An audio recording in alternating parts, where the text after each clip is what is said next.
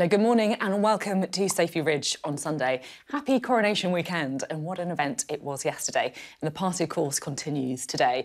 You might have noticed, though, we're still in Westminster for the show this week, rather than our Sky News Coronation studio. And that is because, despite the celebrations and the ceremony, there's an awful lot of fallout still from those local elections. And if you feel that the pause in coverage of those extraordinary results left you wanting more analysis, you're in the right place. We will still be reflecting on the coronation, of course, and in particular, whether the police were heavy-handed in dealing with protesters.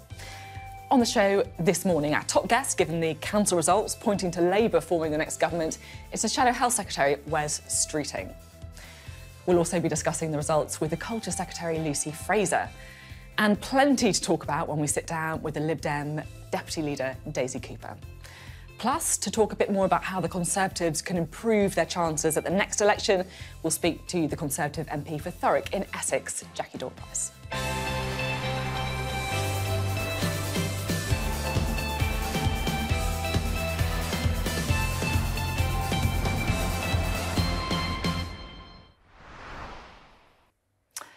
Good morning. Now, the local elections marked a milestone moment for Labour. They're now the largest party of local government, overtaking the Conservatives for the first time since 2002.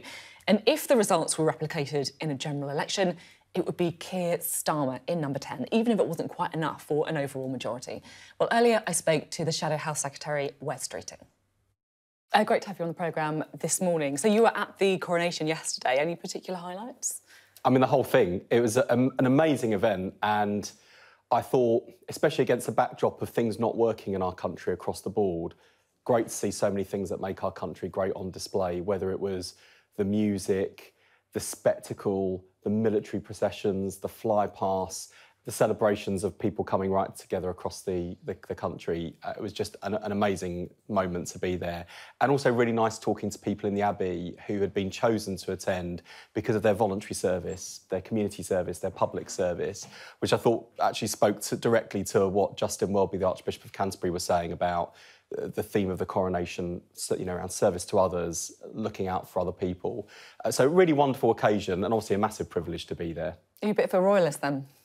I am. I think our constitutional monarchy has served us really well, and I think that 300 million people, I think it was, watching right across the world is a good thing for our country actually. And just reflecting back on some of the royal visits we've had in my borough over the years, anyone who met the late Queen, anyone who's met senior members of the royal family, it's a really special moment actually, and a way to I think recognise and celebrate people in a way that wouldn't quite be the same if we'd had a different system. You mentioned the late Queen there, who obviously people felt such affection for and an honour towards.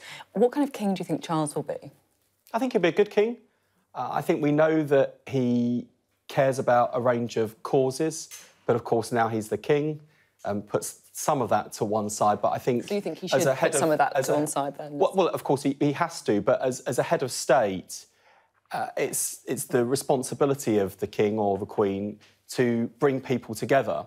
And I think there are ways in which the royal family, on issues of consensus and issues of important national significance or international significance, can bring people together, whether that's on issues like tackling climate change or actually the role of the monarchy as part of Britain's soft power, their diplomatic pulling power. There are lots of ways in which the royal family add enormous value to our country collectively, let alone those special moments of the garden parties and the royal visits. I want to talk to you a bit about the policing of what happened, because there have been a number of arrests of people protesting the coronation. Now, the Met released a statement. They said, "We understand public concern following arrests made this morning. We police proportionately, and in the context of the event, it's a once-in-a-generation moment. That's been a key consideration." Do you think the police response has been proportionate? Well, firstly, I'm glad that the police are providing context and recognise the accountability that comes with policing. I think Mark Rowley, the Metropolitan Police Commissioner, knows that there's a lot of work to do to rebuild trust with the Met in particular. So that transparency and that accountability is important. I think it's also important to recognise that in Trafalgar Square, for example, there was a significant Republican protest that took place peacefully, without incident. You know, as you said, I'm someone who supports the monarchy, but I respect people who have a different view and I respect their right to protest. And I think the police does too. There are, of course, some cases that are being raised, probably not important. I don't comment on specific cases while there are potentially still investigations or action ongoing, but that accountability piece is going to be really important to make sure that the policing was proportionate and to make sure that where people have concerns that they're addressed. I understand, you don't want to talk too much about specifics, but I do want to talk about some of the specifics because I think it is quite important to give the overall picture, because, for example, 3 people reportedly arrested volunteers with the Night Stars programme. So that's, Westminster Council's street safety programme, handing out rape alarms. I mean, this kind of thing is quite worrying. As you say, there is concern about policing by consent as it is. Yeah, and it's that principle that's important, policing by consent. I know Westminster City Council has put out a statement expressing concern and asking for that to be looked into. I think that's an important thing to do. And if the police have been disproportionate or got things wrong, it's important, as we've seen with the Casey review, that they hold their hands up and acknowledge it. I'd also just acknowledge that days like yesterday are really difficult for the police. It's an enormous security operation. There were concerns, I know... So do you think they got it right, then? That's what I'm trying to get... I mean, look, the truth is, Sophie, I wasn't there, didn't see, not across the details of specific cases yet, and so I don't think it's appropriate for me to provide a running commentary without all of the facts. I think it's the accountability that's important, and where concerns have been raised, whether that's... by Republic, the campaign for an elected head of state, or people more generally just concerned about what they've read in the papers or seen on the telly. So it's important that the police provide that accountability. In principle, then, anti-monarchy protesters, are they, in your eyes, is it reasonable for them to go along, peacefully protest, but noisily protest, for example? Yeah, look, if you're a Republican, of course you're going to protest around the coronation. If you're not going to do it around the coronation, when would you? And I don't agree with them, but I absolutely respect their right to protest. And actually, in terms of things that make me proud of our country and our democracy, I think it's the fact that you can have those 2 events taking place simultaneously, the spectacle in the Abbey, thousands of people packing the Mall, the street parties across the country, and have that space for people to express a different view, to protest. That's one of our strengths as a country. And I think there's one reflection I'd just offer as a politician, actually, reflecting on the divisions in our country, many of them political divisions. We've got to learn the art of being able to disagree well in Britain and to hold different views, strongly hold them, robustly debate them, but to do so in a way that's respectful. And I don't agree with the Republican protesters out yesterday, but I absolutely respect them. I think their point of view is legitimate and I respect their right to voice their views. Right, let's talk local elections, shall we? You must be pretty pleased with the result. Yeah. We are very pleased. The results that we saw right across England, in every corner of England, were encouraging. I mean, important in of themselves, I should say, for those Labour local government leaders who are now going to be able to do things to deliver for their communities, having won power in places like Plymouth and Medway, as well as in the north of England as well. Gains right across the country. I think for the next general election, Labour feels confident but not complacent. And I want to make sure that both of those things are heard because, yes, I think those results do point to enormous progress made under Keir Starmer's leadership. He's changed the Labour Party. Now he's got a hearing to be able to change the country, but there's more to do. Now, Labour have said that the results show that you're on course for a majority at the next election. And I'll be honest, I don't understand how you've got there, OK? So what the experts are saying is, yes, it's great, but you wouldn't get a majority. And if we look now, I think we can have a look at the House of Commons projection from Rowlings and Thrasher. So these are the experts. And I know you're going to say, look, you can't read across from local elections to general elections. But according to this, you wouldn't be on course for a majority, would you? And this is because, you're starting from such a bad place, frankly, at the last election, that you need such an enormous swing to get there.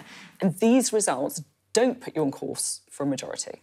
Well, you're right, Sophie. I am going to say that these are... You can't read across, but it is important to say that this is not a prediction for the next general election. This is what would have happened if the local elections had been a general election, and they weren't for a number of reasons. OK, let me show you another graph then, in that case. I want to show you the council seat graph going back in time historically, and I think we can bring that one up. Because I understand the concerns about the majority projections, the House of Commons projection, but let's have a look at this. This is council seats going back through time.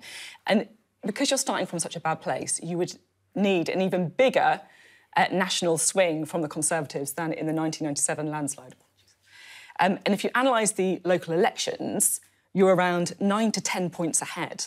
But at this point before the 1997 election, Tony Blair was about 14 points ahead in 1996. So you wouldn't get there, would you? It's not showing that you're on course for a majority. Well, I'd say two things. One is, if you'd told us in 2019 that this is where Labour would be 4 years following that worst defeat since 1935, I don't think anyone would have said that was possible. But Keir Starmer has changed the Labour Party and earned us a hearing with the voters who turned their backs on Labour, and people are turning to Labour again.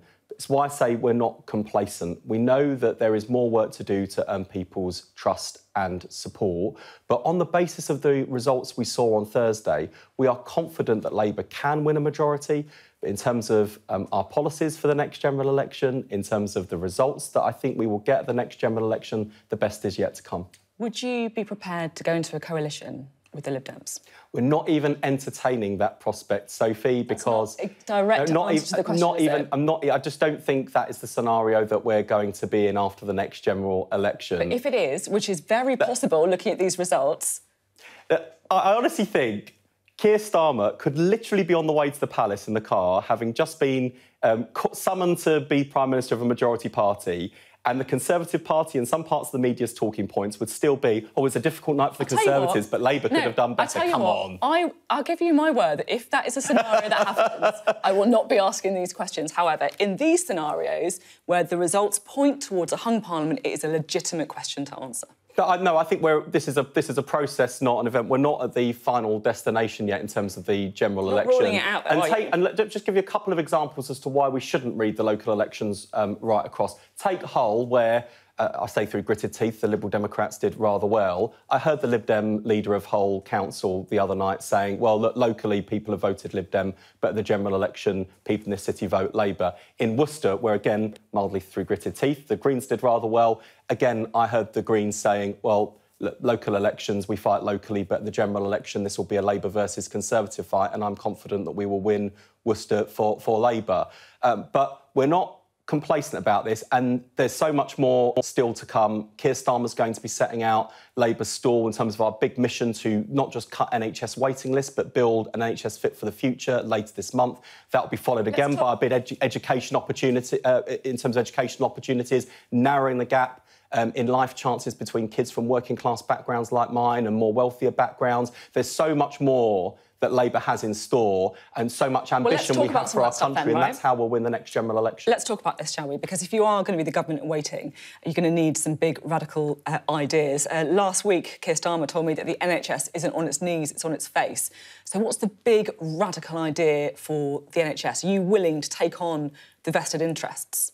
So as well as delivering the biggest expansion of NHS staff in history, funded by abolishing the non-dom tax status, more doctors, more nurses, more NHS staff to bring down... How much does that raise the non-dom tax status? Just over £3 billion, and the NHS... Because if you look at the overall budget, that's kind of... It's not exactly a huge injection of money, is it? Well, I'd just say, two things on that. Firstly, we know that investment matters. The last Labour government showed that, but so does reform. Again, the last Labour government showed that too. We managed to deliver the lowest waiting lists and the highest patient satisfaction in history in the NHS by that combination of investment and reform. So to your big idea challenge, we have got to shift the focus of healthcare out of the hospital into the community, because if we can fix the front door to the NHS in primary care, where GPs are currently overwhelmed, there are thousands fewer GPs now than there were before. We've got people waiting far too long to see a GP because the GPs we have are desperately overstretched and burned out. The GPs if we can get that front door to the NHS fixed, it means faster diagnosis, which means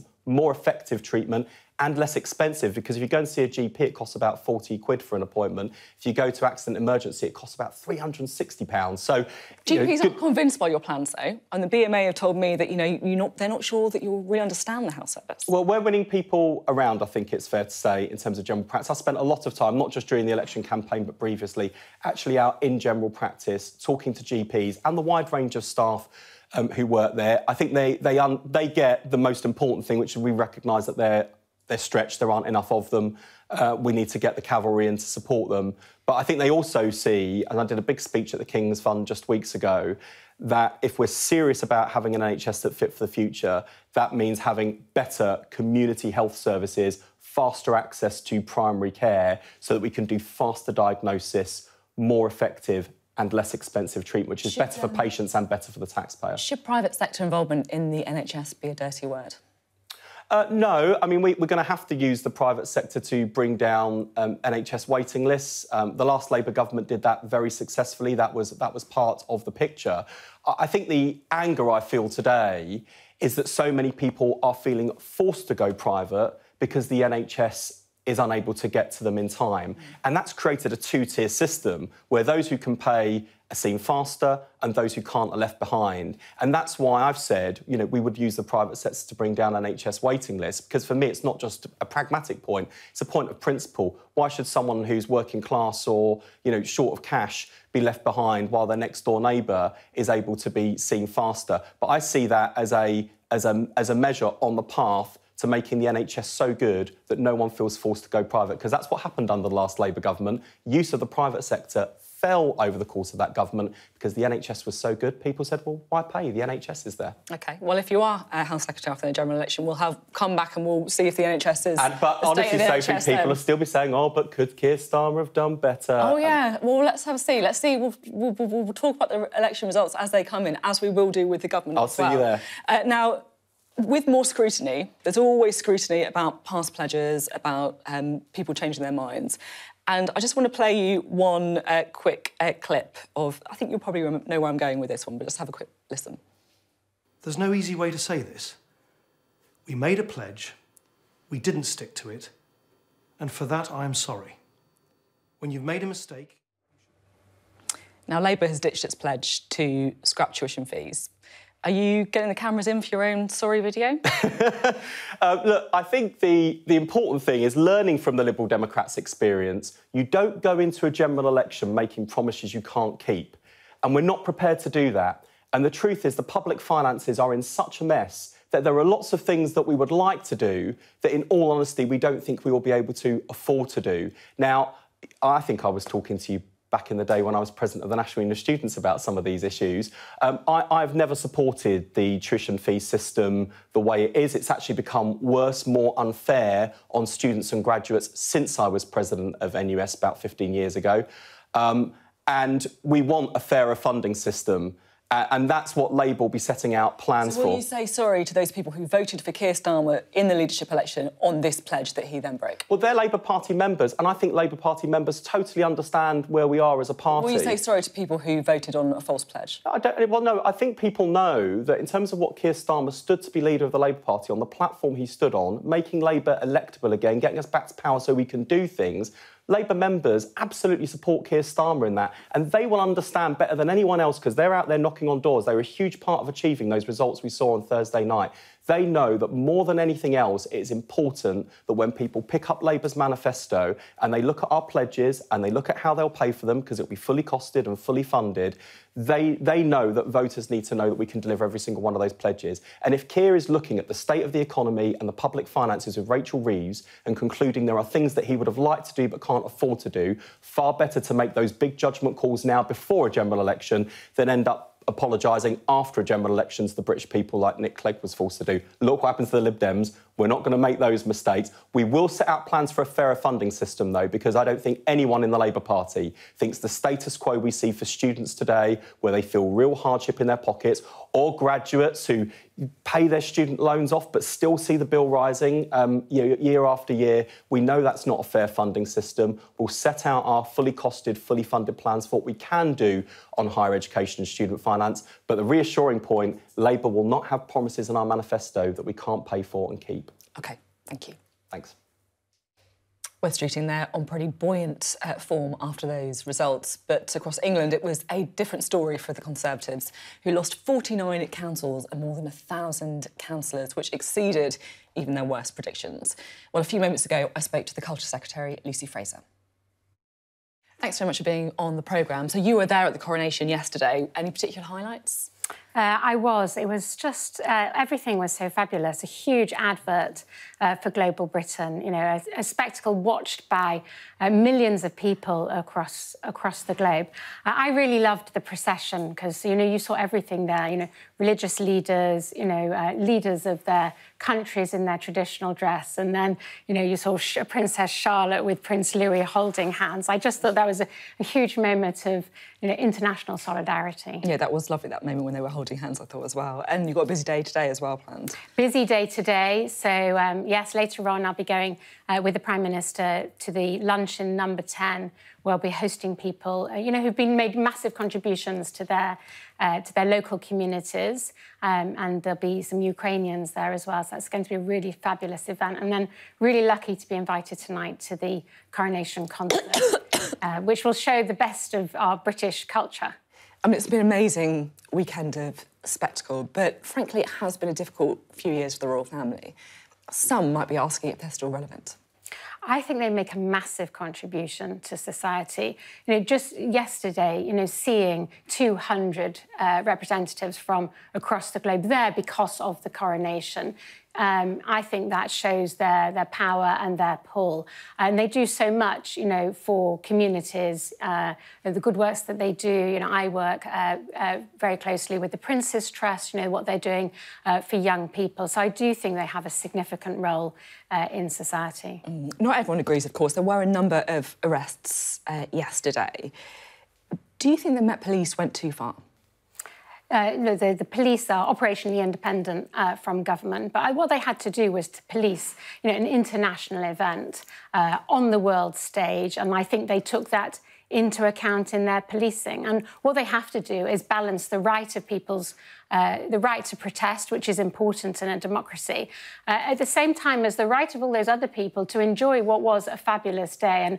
And I don't know the instances, the particular instances, but I think overall they managed to get that balance right. You say that overall you believe they managed to get the balance right, but there are reports of, for example, 3 volunteers working for Westminster County's night safety team arrested for handing out rape alarms, another person arrested for possessing a megaphone because it might scare the horses. I mean, for some people, they might be saying that, hang on, yes, the people have a right to enjoy the coronation and the processions, but also people have a right at the coronation to also make their views heard if they're anti-monarchy. I think it's really difficult to take snapshots of particular cases because we don't know all the facts around that. We don't know whether events, for example, were coordinated. So I think that's a very, very difficult analysis to make. But I think what we've seen in this country is a rise in protests and the way people are protesting that is interfering with the rights of people to go around their daily life. You know, stopping ambulances, stopping people get to school, stopping people going on motorways and getting to work. And I think we need to redress that. And that's what we've done in Parliament, to bring in new laws to ensure that the balance is redressed and we get that balance right. I want to talk about that in a minute, but that's not what we saw, is it, at the coronation protest? I think that's quite important to say. The Met Police said that they understand the concern, but they police proportionately and in the context of the event. I just wonder, that phrase, in the context of the event, does that mean there are different thresholds for policing of protests around coronation? Well, we should say, I know the police said that they understand the public concerns, but there were a large number of protests that took place yesterday with the police knowledge that were able to go ahead. I think it is really important that they take into account the context of the event, because this was an event that would have raised questions about national security. This was an event on the world stage, and I think it is really important for the police to put that, their policing into that context. You mentioned the extra powers that you've given to the police to police protests, including powers to stop and search without suspicion, including saying that policemen may stop any person or vehicle that they think fit to, whether or not they have any grounds for suspecting the person's carrying a prohibited object. Do you trust the police to use these new powers fairly? Well, if they don't use them fairly, then there are consequences. So, yes, I mean, I think policing is very difficult. The police are operationally independent. They have difficult challenges. But do you trust them to use these new powers? Yes, I do trust them to use those new powers. I've had a number of meetings with the police over the course of the last few weeks, obviously in relation to the coronation, to check everything they felt was on track. And I have huge confidence in the police. I mean, some of these protesters are, we're talking generally now about the reason why we've brought in this legislation. I mean, over the last year, the police have spent £14 million dealing with Just Stop Oil protests. I think it's absolutely right that they have the powers that they need in order to ensure that people can go on their day-to-day lives, at the same time as respecting people's right to protest. I guess I'm asking the question specifically about the police because, you know, we've just seen a very important review saying that the Met Police is institutionally racist and misogynistic. More than 90 officers found guilty of crimes themselves last year, from violence to sexual offences. Public confidence, understandably, at a real low. Is this the time to be giving the police more powers? Well, you asked me a question about their operational ability. Of course, the police have had a difficult time, and the reviews that you have mentioned and the unfortunate incidents, you know, have taken place. And there have been reviews to ensure that there's more police vetting, which is absolutely right. Obviously, police should be respecting the people that they deal with, witnesses, victims, and women. And I think those steps are now being taken. OK. I want to move on to the local elections, if I may. How would you describe your performance? Well, first of all, I would like to say, you know, lots of councillors have lost their seat from a variety of parties, and they've worked really hard in their local communities. And, of course, that is a real shame. One party in particular, though, wouldn't you say? Well, you're right to say that we have been in government now for 13 years. If we could look at the context for the whole local election, we've been in power for a long time. We've just had a pandemic which has disrupted many people's lives and has had consequences for the economy, as has the war in Ukraine, which is going on. And we understand the concerns of the British people. You know, what we're focusing on now is ensuring that we cut inflation, and we're having some success there, you know, cut the debt, grow the economy, and make sure that we protect the NHS. You know, it's sometimes I feel like the last couple of days, listening to Conservative politicians reflect on the results, do you really get what's happened? Totally, totally. It's really important that we listen to people. I know people are frustrated and this angry. isn't just midterm blues, is it? This isn't just, oh, look, we've had 13 years. Of course we're going to dip a few seats. Like, hundreds and hundreds of seats were lost by the Conservatives. Yes. Labour now, yes, the largest party in local government. I mean, you were losing all over the place. Medway, Windsor, basically anyone who was up against you, Greens even, were taking seats. Do you get what's happening? We've had a... Totally. And we've had a really, on top of the things I mentioned, I totally recognise we've had a really difficult few years. I do think that the Prime Minister, who's now been in office for 6 months, is getting the country back on track and is delivering. And I think we're starting to gain the trust of the British public. But we have absolutely more to do. What's your evidence for that you're gaining the trust of the British public? They've just rejected you at the local elections. Well, in my own seat, obviously I've spent a large number of hours knocking on doors and speaking to people across my constituency. And I've seen a little bit of a shift in the last, even from the beginning of the campaign to the end of the campaign. You know, they were angry and frustrated, and the cost of living is difficult. But I think what they are seeing, and I hope what they are seeing, is that the Prime Minister is starting to deliver in a quiet way for the British people. And just to come on to the other parties, you know, Labour did well. I accept that, but if it wants to get a majority at the next election, it needed to do better. So, you know, the statistics show that to win at a general election in the previous local election, you need to be 13, 14 points up, and they were around 8 points up. So they do need to do better. Look, we can have a debate over whether or not these results show that Labour is on course for a minority or majority government, but what the results show is that you guys are on course to being turfed out. So we've got some way to go. We need to continue working hard.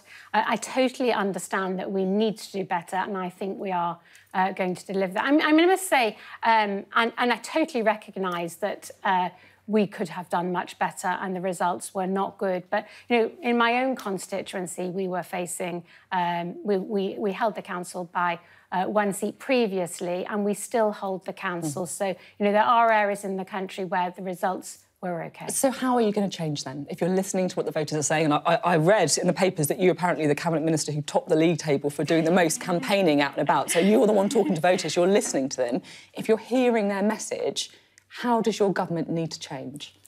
We need to deliver on what matters to people. And I think what matters most to them is their day-to-day spending and the cost of living. And our key focus is getting inflation down. So no change then? Fingers and ears, because that's what you just said before, right? Well, we need to deliver. People need to see that we're a government that says what it's going to do and then it delivers it. So that's what we've said we're going to do, and we've started on that journey, but we need to deliver it. And then I think once we have delivered it and people have seen progress, then we earn their trust back and we can start talking to them and delivering on other things as well. Some of your colleagues think that the change needs to be a bit more rapid, frankly. I've spoken to some Conservative MPs who say that Rishi Sunak is the problem. John Redwood has been busy tweeting this morning. Not Rishi Sunak's biggest fan, it must be said, but look, this is just one of his tweets that we can have a look at. Last Thursday, many Conservative voters went on strike. They don't want to vote for higher taxes, anti-enterprise policies and a failure to take back control of our borders. He went on to say, if taxes have to be this high, why are public services not better? Well, I think, first of all, I worked with Rishi for a year in the Treasury, and I think he's outstanding at delivering. He's decent, hard-working, and I think he is showing he's capable of delivering, and he scores well in the polls. So I think he's doing a good job. Obviously, there's still more we need to do. We are doing those things. What? We are Lowering doing those taxes? things. Well, the biggest tax cut we can make is a cut in inflation. That's not really what John Redwood's talking about, though, is it? He's talking about the tax burden Well, I'd being like the to highest see. since Well, the decades. most important thing is what do people feel? Like, how do they feel the economy is affecting them? And a cut in inflation is the biggest tax cut they can get. We are. It's not actually a tax cut, is it? You can't say you're delivering what he wants because he's asking for tax cuts. Well, you know, what I think is important is that people feel the effect in their pocket. So, you know, the first step of that is to cut inflation. We are taking back control of our borders. You know, you will know we're taking on legislation. You'll know we've done a deal with Albania. You'll know we're working with the French. You know, we are making sure that we stop the boats and we take control of our immigration and ensure that people come here legally and through safe routes. OK, I just want to talk a little bit with your media hat on, if I may as well. I spoke to Keir Starmer last weekend, who said that there are still outstanding issues when it comes to regulation of the media and press. Is he right? Well, I think I'm very proud of our media. I think we are a democracy, and it's really important that we have free speech. You'll know I'm also in charge of the BBC, and I think the BBC is a huge asset to this country. We will be repealing Section 40 and to ensure that the media continues to have that ability to hold politicians and others to account. I mean, there has been a lot of scrutiny, hasn't there, of the BBC recently with the resignation of Richard Sharp, the chairman. Is it time, as Keir Starmer is saying, to take all political interference out of that role? No. And I think it's interesting he says that, because when Labour is in power, they made political appointments. Yeah, but he wants to do a different thing, doesn't he? He's saying that, look, let's just change the whole thing going forward. The BBC charter sets out how the BBC chairman is appointed, and we will be following the BBC charter. But what's really important to state is that in selecting the next chair of the BBC, we will be looking for the best candidate. And that will be our focus. Who is going to be the best chair of the BBC? And if they happen to have political allegiances or they've supported a party in the past, whether that is the Conservative Party or the Labour Party or indeed any other party, I don't think that should disqualify them if they are the best candidate for the job. But that's the problem, isn't it? I guess people are questioning whether or not the best candidate for the job has always been the criteria. No, the criteria on which I will be appointing, and I'm sure the Prime Minister will be appointing the next chair of the BBC, is the best candidate for the job. And I do not think... So they might be a Labour supporter. I strongly believe that we should not disqualify people from public office who put themselves forward, who are capable of doing a good job, because they happen to have in the past supported a political party. So you'll be looking at Labour candidates and Conservative candidates? I'll be looking at the best equally. candidate for the job. OK. Eurovision next weekend. Yes. What's your prediction? I don't make predictions. I'm really looking forward. Come on, I won't hold you to it. I'm really looking forward to going. I'm really, and it's not just actually about Eurovision and the song contest. The city of Liverpool has done a phenomenal job of supporting and promoting Ukrainian culture. I've spoken to the Ukrainian culture minister a number of times and really looking forward to hosting him as well. And I think it's just going to be a huge celebration, recognising the huge tragedy that's going on in Ukraine at the moment. Thank you very much. Thank you. Well, you saw there the difficult questions about the election results for the Conservatives. Well, the numbers make slightly different reading, shall we say, for the Liberal Democrats, because they now control 16 councils, and it's perhaps where they won that matters most, because throughout the so-called Blue Wall, they picked up seats in traditional Conservative areas: Windsor and Maidenhead, Hertfordshire, Stratford-upon-Avon. And those areas currently have Conservative MPs, so the next challenge is turning those into general election votes. Well, we're joined by the Deputy Leader of the Liberal Democrats, Daisy Cooper. Good to have you on the show this morning. Thank you. I just want to start off with the coronation. It feels like such a big story this weekend, doesn't it? What were you doing yesterday? I was watching it on the television at home. I thought the colours, the music, everything, it's just a fantastic spectacle. It's fantastic to watch. Are you a bit of a royalist, or...? Do you know what? I think in this country we've got lots of people who are staunch royalists and some who are sort of staunch Republicans. I put myself sort of somewhere in the middle. You know, as a politician, it won't surprise you that the things that worry me day to day are things like the cost of living. I want to talk to you a bit about the police handling of some of the protests as well. Lucy Frazer, the Culture Secretary, said in that interview she thought the police got the balance right between allowing people to celebrate the coronation without being disturbed and allowing people to protest peacefully. Do you think the police got the balance right? I've got concerns that they may not have done. We still need to see some more information coming out about what's actually happened. Some of that information is unfolding, but on the face of it, I do have concerns. The fact is that in this country, whether you're a royalist or whether you are a Republican, we should all be able to agree on free speech and the right to protest. There is a distinction between peaceful protest on the one hand and disruptive and violent protest on the other. What concerns me is that the Conservative government have introduced very far-ranging, sweeping powers for the police, which affects all protests. I think what we may have seen yesterday, but we still don't know, what we may have seen is some of those new measures are being used by the police. I think that puts the public in a difficult position. I think it puts the police in a difficult position too. You're right to say that some of these details need to be investigated and followed through, but there have been talk of people handing up rape alarms, for example, being arrested, someone with a megaphone being arrested. Graham Smith, the head of Republic, tweeted to say, now that he's out of the police station, make no mistake, there is no longer the right to peaceful protest in the UK. I mean, that is an incredibly troubling statement. The fact is that during the course of the government's policing bill and also through the public order bill, Liberal Democrats made the point that actually the police have all the powers that they need. They've always had powers to deal with disruptive and violent protest. I think what worries me is that the Conservative government have now increased these sort of wide-ranging powers to police all protests. What they haven't done is enshrined the sort of legal responsibility and the duty on the police to actually facilitate peaceful process. I was part of a cross-party group in Parliament that actually looked at this issue. We took evidence from people from the Met and from protesters in the wake of the Sarah Everard vigil, where the policing was found in court to have been handled really badly. And as a result of that inquiry that we led, we said there should be a code of conduct around how protests should be policed in this country. We're clearly a very long way from getting the balance right. I mean, I guess, look, to put the other side of this, right, we have seen in recent years very disruptive protests, which have made it difficult for ambulances to get through, people to make it to important hospital appointments because of the disruptive nature of those protests. That is what the government would say they're trying to stop.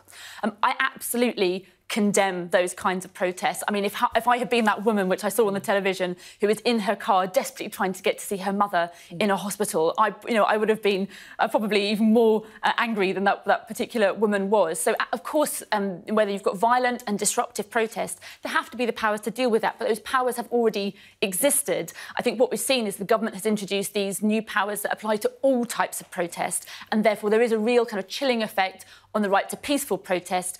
I think it's time that the government was a lot more clear about ensuring that the police have a responsibility to uphold and facilitate peaceful protest in this country, and we need a proper code of conduct so the public knows where they stand and the police know where they stand, so we can retain trust in the police as well. OK. I want to talk about the local elections. You had a pretty bumper set of results, shall we say, improving even on your 2019 performance, which was a pretty high bar.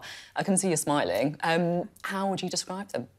Well, it was a record-breaking set of results for us, and we really did exceed all of our own expectations. I think what we can say is that we've obviously taken control of a number of councils, and this weekend there'll be a number of the Conservative big beasts, you know, Michael Gove, Jeremy Hunt, former Prime Minister Theresa May, even Nadhim Zahawi, who will have woken up to having a Liberal Democrat-run council, and they'll be looking over their shoulder knowing that we're now coming for their parliamentary seats at the next general election. So are you the opposition then to the Conservatives in some of these, the blue wall? Absolutely. There are many places around the country, around 80 seats, where the Liberal Democrats are the key challengers to the Conservatives. We call it the blue wall area, and we hope very much at the next general election to win as many of those seats as possible. I mean, I guess some would say, let's not get too carried away. The Lib Dems always do well in local elections, and historically, you really haven't managed to break through that much in terms of parliamentary seats. Well, you know, I'm from St Albans, I'm the MP for St Albans, and if you look at what happened there in 2019, we took control of the council in the summer months, and then just a few months later, we won the parliamentary seat as well. So there is, you know, I am living proof of the fact that you can win at the local level and then using that as a springboard to actually win a parliamentary seat as well. And that's certainly a model we'll be using in many other places across the country. So the results themselves pointed, according to Sky News analysis, to Labour being the largest party, but short of a majority. I just want to have a look at a picture from the coronation, if I may. I think we can have a look at that. Keir Starmer there and Ed Davey sitting next to each other. They were having a bit of a chat at one point. Do you think there sort of could be a deal between these two guys? I mean, look, let's be honest. If I was an athlete and I said to you, I've got 12 months until I have to run the race of my life, and a journalist said to that athlete, well, what are you going to do the day after? The athlete would rightly say, look, I'm just focused on that particular race. And we're in exactly the same position as politicians. As a Liberal Democrat deputy leader, I'm working with Ed to put our party on a general election footing. We have got a laser-like focus on trying to get as many Liberal Democrat MPs elected as possible when the general election comes. And we're just not even contemplating or thinking about what might happen after that. At the same time, though, I'm not sure I buy it, because you've previously ruled out a coalition with the Conservatives. Why won't you rule one out with Labour? Well, because the Conservatives are in power at the moment. It's abundantly clear for us to see. That's not you know, relevant, is it? Oh, absolutely. You're talking about potentials. You're saying you're not talking about this because it's a possibility rather than a reality.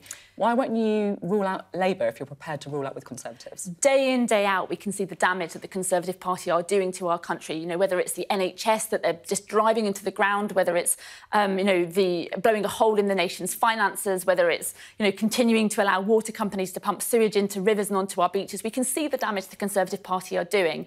And the reason that we've had those 3 stunning by-election wins is because lifelong Conservative voters are voting for the Liberal Democrats, in part because they want to get rid of this Conservative government. It is our responsibility, our moral responsibility, we believe, to oust oust as many Conservative MPs as possible. But as regards to Labour, I mean, they will stand on their own on their own platform, and we will stand on our own platform. We won't be defined by another party. We have our own set of our open liberal values. We're internationalists, we're environmentalists, you know, we're pro-business, we're pro-public sector. We believe in devolving power to local communities. This is the platform that we will stand on, and we'll use every opportunity between now and the general election to make the case for voting Liberal Democrats. So it sounds to me like you would consider doing a deal with Labour.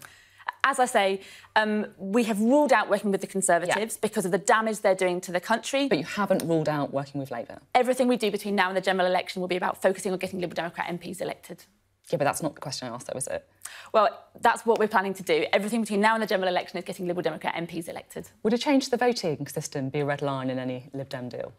Well, it will certainly be in our manifesto. I mean, it's been in our manifesto almost every single election, I think probably almost every election since the formation of the party. At the moment, we have an incredibly unfair voting system where, you know, the political parties themselves focus on a very small number of votes in particular seats, and a number of people feel very disenfranchised. So it's very important to us as Liberal Democrats that we do have a fairer voting system. It'll be in our manifesto, and certainly, you know, part of any discussion. Well, it'll be in our manifesto, and it's a priority for the party. It always has been, it always will be.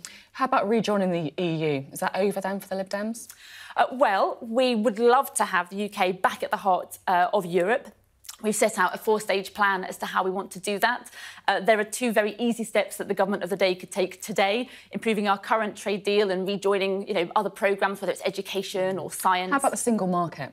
Well, that's part of our four-stage plan. Eventually, we would like to end up in the single market. We shouldn't underestimate, though, how much damage to the trust and relationship we have with the EU, the Conservatives have actually done. The damage has been really, really devastating.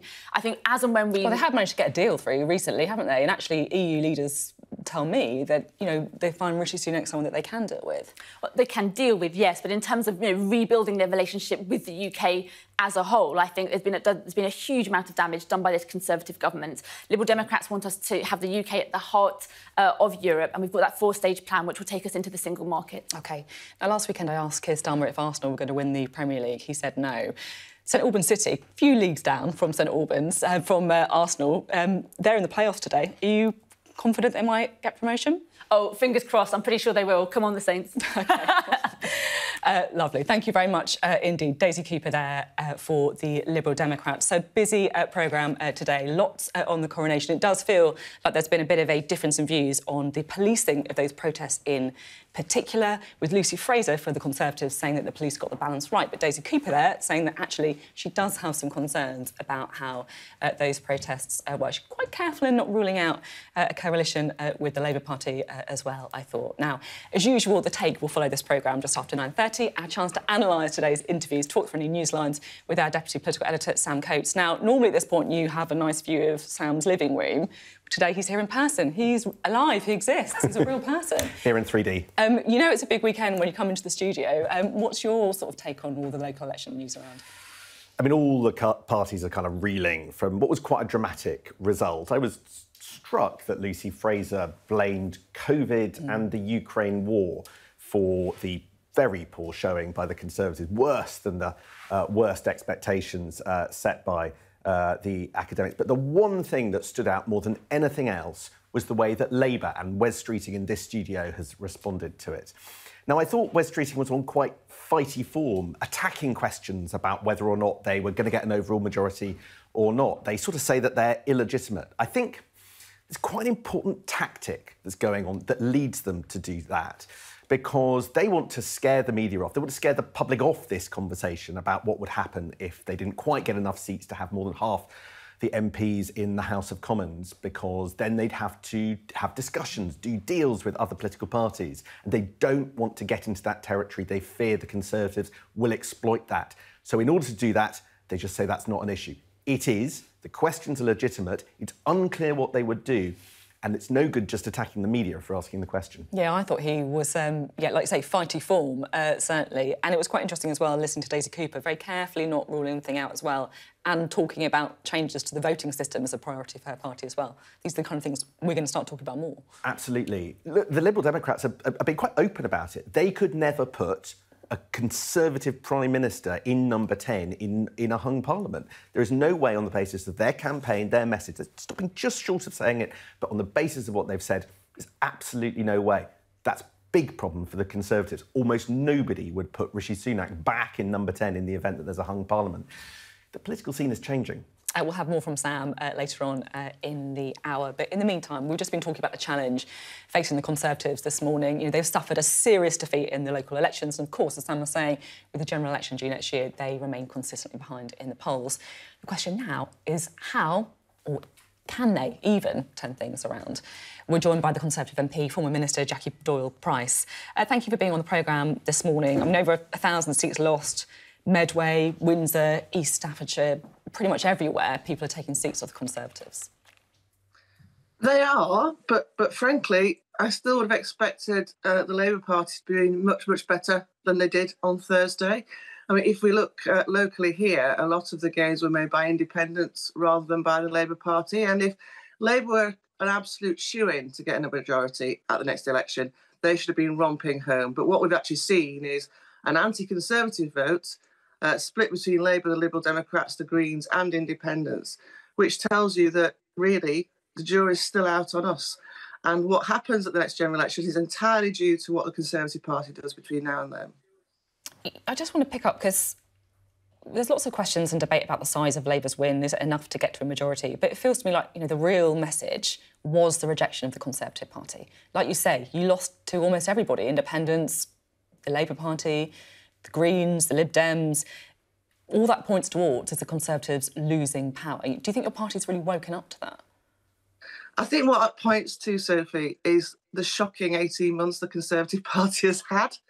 And frankly, you know, we've reduced politics to a soap opera over the last 18 months. Immediately prior to that, we were master of all we surveyed. So I don't blame the electorate for being cross with us. I don't blame them for giving us kicking. But the Conservative Party has a brand which is grown up and competent, and that's what we need to recover. I still think we're very much in play at the next general election, but it depends very much on what we do between now and then. And what do you think you should do then? Well, we now have a new leadership. We have a narrative, which I think we need to look very carefully at that narrative and go back to first principles about what we believe in as Conservatives, which is, you know, people be able to keep more of what they earn and the state only spending when it can do so effectively. I think we need to become more disciplined. Frankly, I'm horrified to see that people want to wait to put us through another leadership election, as if 4 in a year would be more, not too many. We need to just unite and start being grown up and start delivering. And we need to stop bickering amongst ourselves. We need to stop focusing on big personalities. And we need to get on with the business of government. It's that simple. That's what the public expect. The public don't want to see, you know, battles in the news. They just want to be able to be confident that the government's doing its best to deliver. And that's not what they've seen for the last 18 months. You said there about people being able to keep more of what they earn. Do you think that there should be a reduction in taxes then? Well, I think we need to have a sensible discussion about public spending. There is no doubt, obviously, with what we had to do to combat COVID, that was going to lead to spending a lot of money. That money needs to be paid back. We cannot live beyond our means. And I'm afraid what the Conservative Party has done is it's chased after the Labour Party on its own territory. It's allowing itself to be defined by how much it spends on things rather than what it delivers. And, you know, if you think back to the narrative at the last general election when we were talking about, you know, 50,000 more nurses, more hospitals, that isn't what it's about. It's about being able to deliver the best services with the money at hand. And we are now in a position where our tax rates are uncompetitive. They are limiting growth. The way we've handled our economic policy isn't incentivising investment in productivity. And that's what we need to be. That's the Conservative Party about nothing if it's not about economic competence. And I'm afraid we have let ourselves, due to lots of circumstances, be fighting on a debate about public spending. We're never going to win that. We can't out-Labour Labour by how much they spend because we recognise that tax has to be competitive. And, you know, again, I come back to my original point. Start governing like Conservatives and we will be re-elected as Conservatives. I asked Lucy Frazer about taxes. She said that bringing inflation down would be a tax cut. Do you think that's enough? What I would say is that I do trust Jeremy Hunt to have a sensible economic policy which isn't reckless.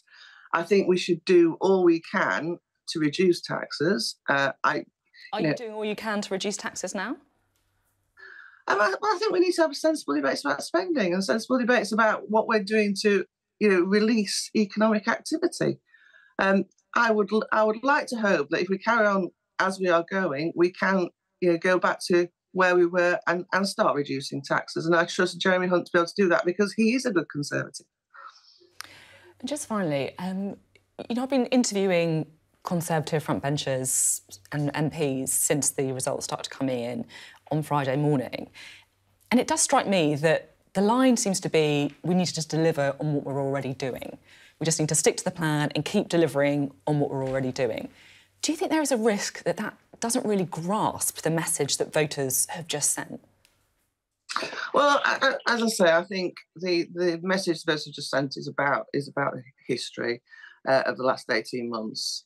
I think it's also about the fact that, you know, for people who are used to voting Conservative, they have an idea about what the Conservative Party is, and we're not currently delivering on that. I mean, I got that on the door all the time. People do think that the government's spending far too much money. So, I mean, in the sense that, you know, we have a narrative at the moment, I think that what the election results show on Thursday is that that's not quite cutting through, and perhaps there is a case for rebooting that message. But that's what happens after elections. You take stock about the message that you've been given and you act accordingly. But I think it's more about reassuring people that, you know, we are not going to carry on borrowing and spending in the way that we have, and we are going to refocus and be a good Conservative government that delivers economic competence, that doesn't overpromise, and that allows people to keep more of what they earn. OK, thank you very much indeed. Really interesting to talk to you on the programme today. Jackie Doyle-Price then. Thank you very much. Well, we can reflect a bit now on what we've been talking about this morning and also look ahead to politics. I was going to say the political week to come, but really it's much more than that. It is the political year to come. We're going to be looking ahead to the next election and the real challenges that have become pretty evident since those local elections on Thursday. There's also lots on the agenda around the coronation too, and I'm joined by two women who certainly know their way around Westminster, the former political advisor to Labour, Ayesha Hazarika, and Salma Shah, who was a special advisor to the Conservative Home Secretary, Sajid Javid. Thanks for being on the show, both of you. Good morning. I mean, I was just in the introduction there saying that you were a former advisor to Sajid Javid. I mean, his constituency area was lost by the Conservatives. I mean, how much of a difficult night was it, do you think? I think there's no escaping the fact that a loss of over 1,000 seats is a pretty significant hit for the Conservative Party. And, you know, nobody's making any bones about that. It is this question of how you then sort of present this result to people. And the challenge, from a tactical perspective, is what happens when, as we've seen already, people like Boris Johnson are already trying to start, you know, little skirmishes for the Prime Minister to have to deal with. And how do you create confidence within your own party after results like this and keep the faith and keep them motivated to get to a general election? And so, you know, your previous interview, Jackie Doyle-Price, she's talking about sort of tax cuts and being a true Conservative. There is no Conservative that would disagree with that, but principle is at some point going to hit reality, and that is what Rishi Sunak and the Conservatives at a national level are going to have to start considering. I guess what people like Jackie Doyle-Price might be feeling, though, is you can't just keep doing the same thing. This is Rishi Sunak's first test at the ballot box, right, since becoming Prime Minister, and the message is quite clear. People don't like what he's offering. Yeah, and I think this is something that they're really going to have to start considering, because obviously he came in as Prime Minister as the default choice after, I mean, let's not deny it, but Liz Truss messed up so badly. And so far, he's been sort of ticking along, trying to sort of bring things back into good order. But the thing that he doesn't have, and which he's been criticised for significantly, is that vision, is that sense of purpose, is that sense of hope, and that diagnosis of what is the problem and how is he the right guy to fix it. And I think there is that idea that being too technocratic is not really appealing to people. And if you're the government, you do have a little bit of power to set the agenda. I mean, you are the government at the end of the day. And there is that little bit of caution about thinking about that political messaging that I think is going to have to change in this next year if he's got a chance of making these numbers move around a little bit to give himself potentially not a victory, but at least some damage control. Take a few more risks, basically.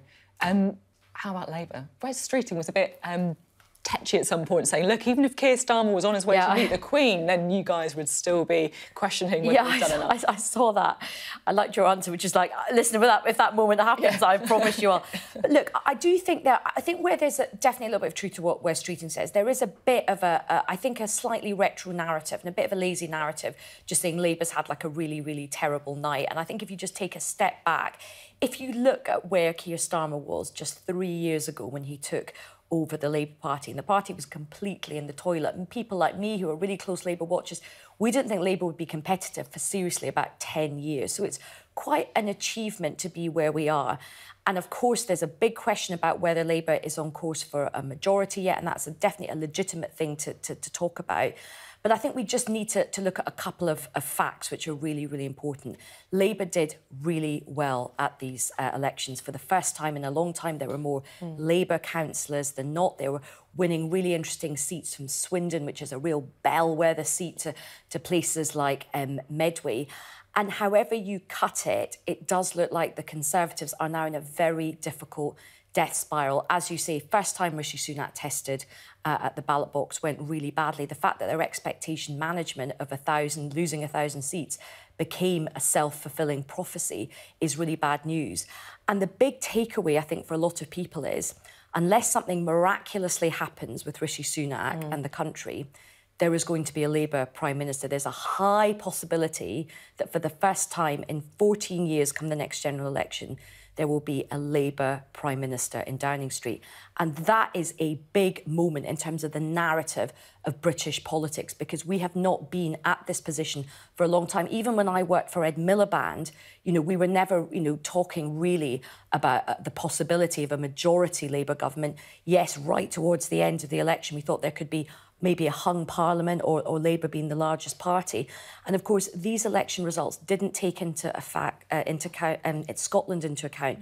And things have changed massively in Scotland. So Scotland, though, just want to pick you up on that, because I think I'm right in saying that Labour haven't got a majority since the 1950s without winning at least 40 seats in Scotland. You've got one at the minute. I mean, even if you do well at Scotland, it's a bit of a tall order to be relying on Scotland, right? I think the mood has changed in Scotland a lot, and I think even if Labour was only hoping to maybe pick up between 6 and 10 seats, if that now goes up, let's say post-20, that's quite a tipping point in terms of helping, you know, get to that sort of majority. But look, having said all of that, Labour should absolutely not be punching the air and measuring up the curtains, because political history tells us that it's very, very difficult for Labour to cross the line. You know, people like me who've been around the Labour Party for a long time know that. And I think the country is falling out of love with the Conservative Party. The question for Keir Starmer's strategists, are they in love with Keir Starmer yet? And I think where there is a legitimate question for the Labour Party is, right, you have to sort of flesh out a bit more of a positive vision. You don't want to just scrape a win because you're not the Conservatives. You do want a positive, compelling mandate from the British public, arguably not just for one term, but for 2 terms. And you want to start making that positive case now. I want to talk to you both a bit about the coronation. Did you watch it? Yes. Look at that. I was near Buckingham Palace. I loved it. It was quite an amazing day, wasn't it? Was there any sort of standout moments for either of you? That I'm afraid for me, the standout moment was a new queen has been crowned, and her name is Penny Mordaunt. I have to say, Penny Mordaunt stole the show. Penny Mordaunt, I think, actually have to say, like, no matter what side of the political divide you're on, Penny Mordaunt there, carrying the sword. I mean, look at the guns on that. I know, impressive. 2 tickets to the gun show. People are calling her Penny Sword and... Is that what they're doing? Penny Sword? And it could have been Chris Grayling, not quite the same impact. Or Jacob Rees-Mogg. I don't think Jacob Rees-Mogg would have had the arm strength to carry that sword. I mean, it was really interesting because I was covering it for American Network, and they were going absolutely nuts about who Penny Mordaunt was. They were like, who is this person? But, you know, I think she had a standout moment. But it was sort of what Brits do best. I mean, it was bejewelled, it was opulent, the music was incredible. It was a bit mad at times, it was a bit bonkers. But there was that great thing of fusing all that ancient tradition and ritual with some quite nice modern touches as well. Look, we haven't had one for 70 years. And I think that it's one of those moments that actually, where people, if they do watch it, go, oh, that's what the monarchy's about. Because in between all of that, you get like weddings and things and people's life moments, but you don't actually get, OK, what is this? And, you know, steeped in history in that, in the Christian tradition, you know, talking about service and all of that, I think it makes a lot more sense. But, you know, we don't have coronations very often, so we've got to keep going back over it. And also, we're probably not going to have a really big royal jamboree event like this for quite a long time now. There will be, you know, hopefully, fingers crossed, like a period of stability. But I think it is important to note that obviously everybody isn't mad keen on the monarchy, and I think these arrests have cast a bit of a stain over things. Let's talk about that, shall we? I was quite struck by Lucy Frazer saying she thought the police had got the balance right at the minute between allowing people to enjoy the coronation and not be disturbed, but also making sure people could protest. And there have been some difficult headlines. What's your take on this, Salma? So, look, everybody, we live in a free country, monarchy or not, and everybody has the right to protest, but we have rules that govern protest in order to make it safe for everyone.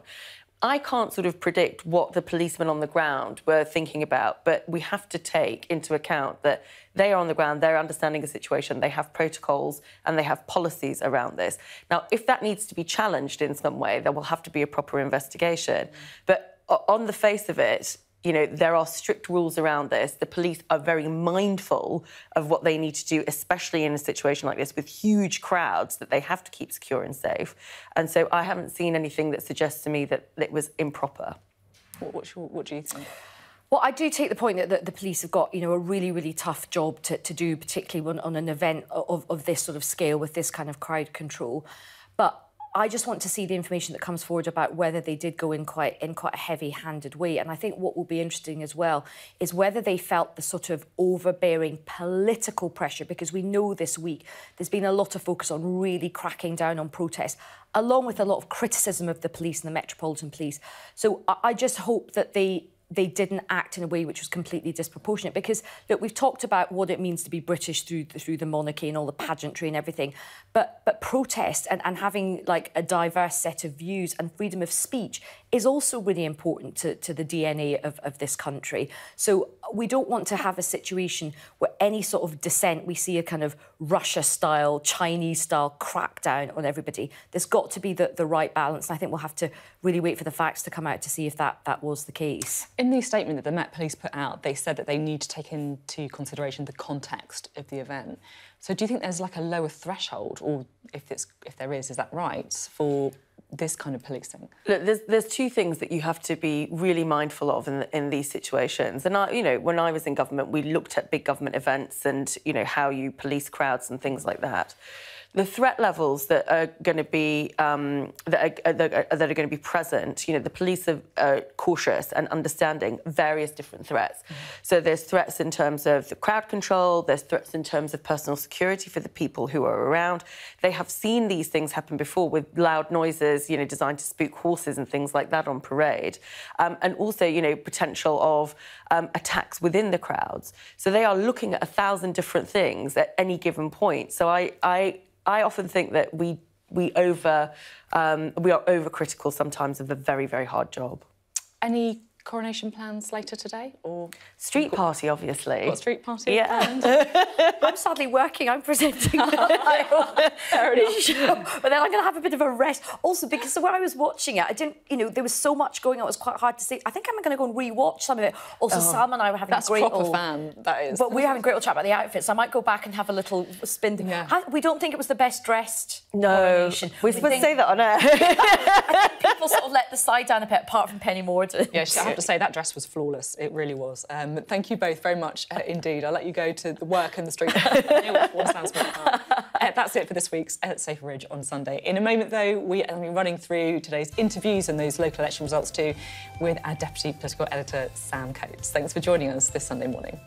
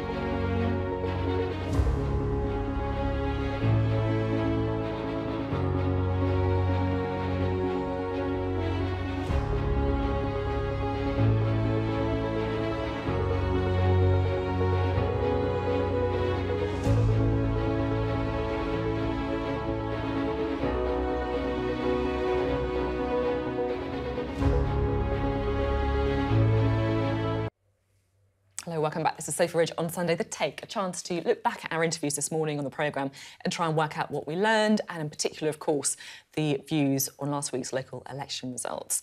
Now, it was one of these programmes where you think, do we just need to ditch the whole thing? Do we need to do it from the coronation itself, or should we be doing it from Westminster? And in the end, we went for the third option. Loads of coronation news on the show, of course, in particular as well, the policing of some of those protests too. So a big focus in our interviews.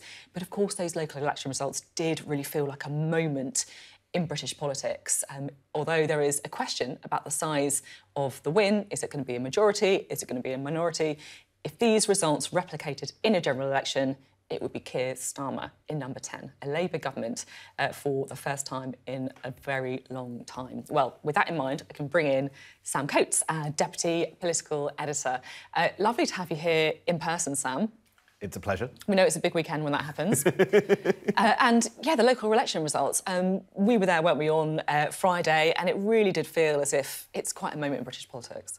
That's right. I mean, one of the weird things that the coronation has done is sort of stop the discussion about local elections. Now, maybe it's a minority of people who focus on that, but it is the whole of the Westminster Village, the whole of the British political system does stop and take stock after something as momentous as that. But instead, we had, you know, man on chair gets hat, is a way of slightly, you know, full stopping that conversation. So we're going to try and revive that this morning because it was such a big moment. As you say, you can have that discussion about quite how well Labour did and what side of the kind of majority line that these results would imply. But there is not going to be a Conservative in number 10 after the general election if there's anything like these kinds of results. And that's a big deal, right? Because, yeah, you could say we knew that already, look at the polls. But this is the first time Rishi Sunak has been tested at the ballot paper. And there has been a bit of talk in Westminster, hasn't there, about is the lead softening? Is Rishi Sunak managing to cut through? And I have to say, this was a bit of a wake-up call. It was a bit, and, you know, there has been a bit of a narrative in the last couple of months based on polls, based on kind of appearances that Rishi Sunak had upped the Conservatives' game, that he had slimmed down and honed a message, that he'd had a couple of wins when it comes to the Windsor framework, and that things were going better and British politics was more competitive again. And so what's important about Thursday is that it shows that Conservative expectations were too high. They were wrong. They were over-optimistic. They thought they were too pleased with themselves. They thought they were going to do better, and they didn't. And that is a shock. You know, I've got Conservative MPs going, I'm depressed at the result because I know I'm out of a seat if it's anything like that, which is why the reaction of the Conservatives and the Labour Party is really important. But the big question, the big kind of personal group to focus on is Rishi Sunak and the government. Do they take this, as Jackie Doyle-Price said to you, Labour MP said to you, as a wake-up call to stop bickering and simplify their message? Or, as we sort of heard on Friday morning when I met Rishi, when you interviewed shadow cabinet members, and then this morning from Lucy Frazer, it's a bit more head down, carry on as we were. Yeah, I felt that with the government interview as well, which we'll hear from in a moment. But I just want to play Wes Streeting first, because we decided to start with our Labour guest, which is unusual for us on the programme, but perhaps in reflection of those results. And I asked him whether a coalition with the Lib Dems could be the direction they're heading in. Just listen to what he had to say. I just don't think that is the scenario that we're going to be in after the next general election. But if it is, which is very possible looking at these results... I honestly think Keir Starmer could literally be on the way to the palace in the car, having just been summoned to be Prime Minister of a majority party, and the Conservative Party and some parts of the media's talking points would still be, oh, it's a difficult night for the Conservatives, but Labour could have done better. Come on. I'll give you my word that if that is a scenario that happens, I will not be asking these questions. However, in these scenarios, where the results point towards a hung parliament, it is a legitimate question to answer. No, I think this is a process, not an event. We're not at the final destination yet. Take Hull, where, I say through gritted teeth, the Liberal Democrats did rather well. I heard the Lib Dem leader of Hull Council the other night saying, well, look, locally people have voted Lib Dem, but at the general election, people in this city vote Labour. You asked the wrong question of Wes Streeting. How could you? I know, I got in trouble there, didn't I, from Wes Streeting. He wasn't happy with that one. But it is a legitimate question, right? Of course it is. And it's not a surprise that Wes Streeting sort of wants to scare us all off, funnily enough, it doesn't work, from having this discussion. And there's a bit of historical context, recent history, historical context to that, which is in the 2015 general election campaign, the Conservatives, who, you know, were also at points in that parliament facing a resurgent Labour Party, stumbled across an incredibly effective tactic. In the wake of that Scottish referendum where Scotland voted narrowly to remain part of the United Kingdom, they realised that the election results pointed to the possibility of a hung parliament. And so what they did was they said, well, look, if there's a hung parliament, Labour are the largest party, then you're going to have Alex Salmond, the SNP leader, and Nicola Sturgeon pulling the strings of Ed Miliband, making demands in order to get through budgets, legislation, and even possibly to determine who is in number 10. And that was incredibly effective. It really worked well, and it's a tactic that the Tories have been sort of keeping their eye on ever since. It was interesting, though, because we were there when the House of Commons projection came in, and I just remember the first thing you did when you looked at the numbers, you said, well, that would be a coalition with the Lib Dems, not the SNP, and you were saying that that was significant. And do you think it's, I guess, less of an issue for Labour to be linked with the Lib Dems than it would be the SNP? So, undoubtedly, the projection is good for Labour. Even if they fall short, they might not have to turn to a nationalist party who quite clearly, whose values they oppose. They tell me, they tell viewers, they really reject nationalism, separatism, the SNP drive to break up the United Kingdom. And so they could never talk to them in any scenario, because there's coalitions, but there's also minority agreements, you know, legislation by legislation, discussions. There's all sorts of ways of managing a hung parliament. And it's much easier if you've got somebody, another party that was campaigning to oust the Tories, that broadly speaking is progressive. Yes, it has some policy differences, but by and large, they're probably slightly closer bedfellows, if not completely overlapping. But I think it's something else. It's not just the question of who the bedfellow is. The question is whether or not, by rolling out this tactic, the Conservatives can try and make Keir Starmer look weak. There's a sort of thing in British politics that isn't in German politics or other political systems, which is that we fetishise our leaders looking decisive, kind of the guy at the top or the woman at the top taking unilateral decisions, and everyone has to bend to their will, and discussing coalitions, agreements with other political forces is generally seen, oddly, in public as a bit of a sort of dirty concept, because maybe it implies weakness of the person at the top. It's completely normal in lots of other places, all over Europe and in Brussels, but in Britain it's seen as weakness. And I think that, yes, there's the question of who the coalition or the minority partner is, if necessary, or whether it's a point-by-point deal. But also, it's this. The Tories will be trying to plant the idea that Keir Starmer might have to do deals, and that's weak. And that's the message that they're trying to get in people's brains.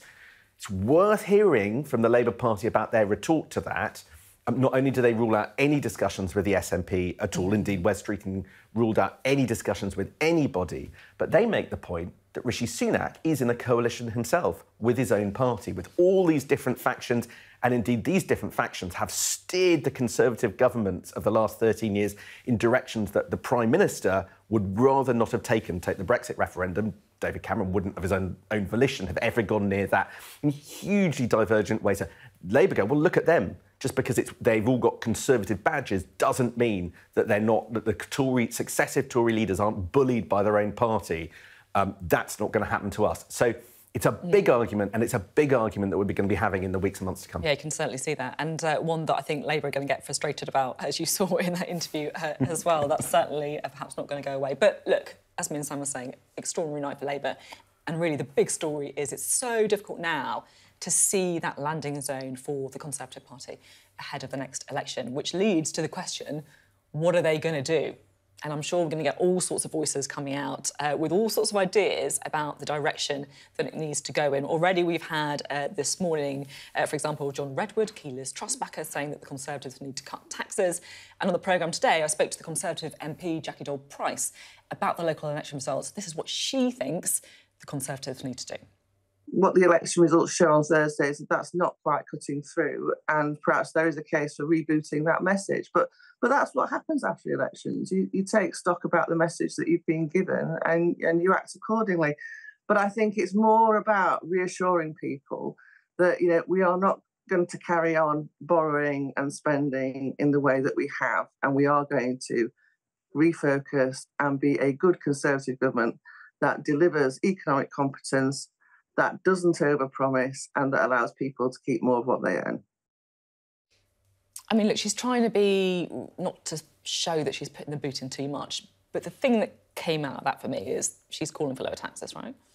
Yeah, I thought it was very human, very good interview. You enjoy listening to Jackie Doyle-Price. Stop bickering, she told the party a little bit earlier in that interview. But yes, there was a call for lower taxes, but I thought in many ways what you just heard encapsulates the Conservative problem, because she said that, first of all, we need to change the message. Then she said we need to be a more Conservative government, so we've got to borrow less, spend less. And then she said, but we've got to spend more because we need to deliver tax cuts, which, of course, involves spending money. And the bottom line, Sophie, is we're at that point in the political cycle where, bluntly, you can't do big reform because there isn't time, and, you know, you don't, anything that's big reform upsets people. And you don't have that much cash left. You know, there's not much money left. And so all they can do is throw cash at the electorate and promise to throw cash at the electorate in the form of tax cuts this side and the other side of a general election. So, yeah, that's what Tory MPs are going to ask for. Yeah, it's probably what they're going to get in the autumn statement. In all likelihood, Jeremy Hunt will announce, the Chancellor will announce a sort of targeted tax cuts in the lead up to the election as a sort of sweetener. But that's as Dominic Cummings always said, Downing Street's only lever when they're in a hole is to splash the cash and to cut taxes. And they don't have any other levers that they can pull. It does feel like an incredible bind. They either take a risk, which they need to if they look at the polls, but then do they undo their reputation for economic competence? And then if you are making reforms, who are you going to try and appeal to? The red wall voters who are leaking to Labour, or the blue wall voters who are leaking to the Lib Dems? It really does feel very difficult indeed. Now, Sam obviously is very excited about the local election results and wants to talk about the politics, but I am going to force him to talk a little bit about the coronation. In particular, of course, the protesting, because the police have been accused by some of being too quick to arrest protesters at yesterday's coronation, even though they had warned that they'd have a low tolerance over protests. Have a quick listen now to Daisy Cooper and also Lucy Frazer when I asked them about it. I've got concerns that they may not have done. We still need to see some more information coming out about what's actually happened. Some of that information is unfolding, but on the face of it, I do have concerns.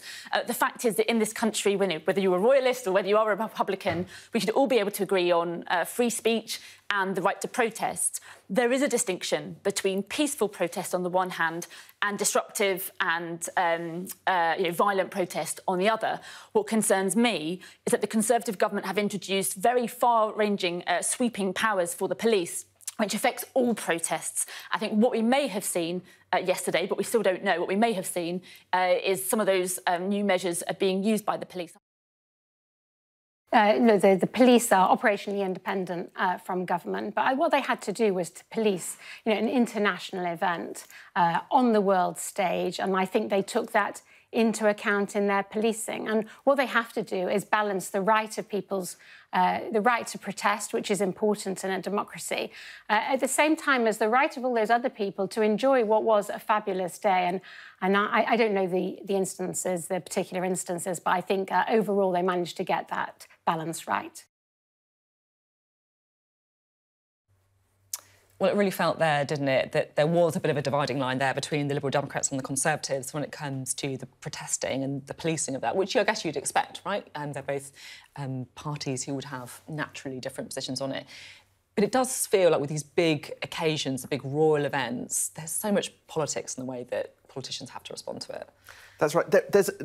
It's fashionable to say that the monarchy is above politics, and in some senses that's true, but really it's not. And watching bits of the coverage last night, what really strikes you is that we spend our whole time talking about politicians, perhaps the most temporary bit of the British state. They come and go, but monarchs endure, and it is now King Charles's government that we're discussing. It will be for him to receive whoever is the Prime Minister after the next election. One prominent politician, Penny Mordaunt, played an extraordinarily impressive role carrying the sword as Lord Privy Seal. That won't do her leadership chances any harm. Exactly, in an amazing outfit. And And I think that it's a reminder that there's more to the British state than what goes on in Downing Street. It did make me realise as well how careful Labour has to be on this, because Keir Starmer has done a lot to show that he is a patriotic politician.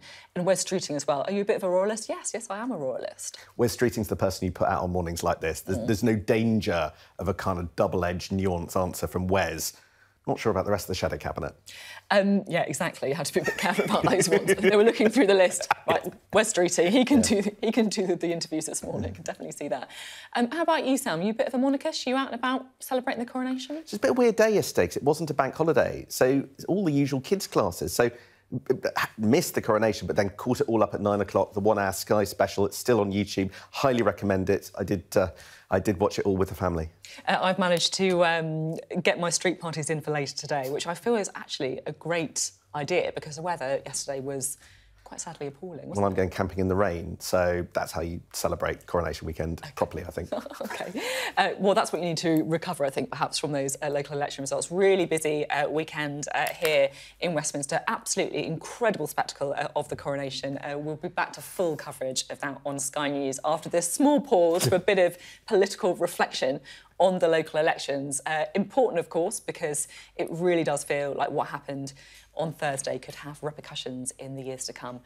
That is it from Sophy Ridge on Sunday, The Take this morning. The podcast will follow around lunchtime, so definitely worth checking that out with all the best interviews on the programme to come. We are going to be seeing you again next week. I think we need a bit of a breather, to be honest, after this weekend. So have a wonderful bank holiday weekend, and I hope you enjoy the quiches or the Victoria sponges at whatever garden parties you are at. Lots, of course, to come on TV as well. We'll see you next week.